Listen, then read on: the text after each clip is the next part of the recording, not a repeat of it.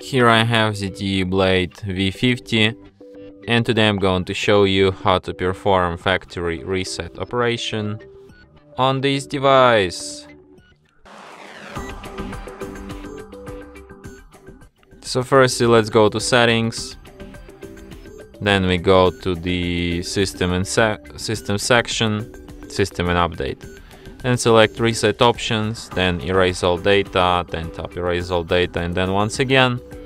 And after that, device will be restarted in about a minute or 2 or 3 or something. And that's it. Thanks for watching. If you find this tutorial useful, don't forget to hit that like button and subscribe to our channel.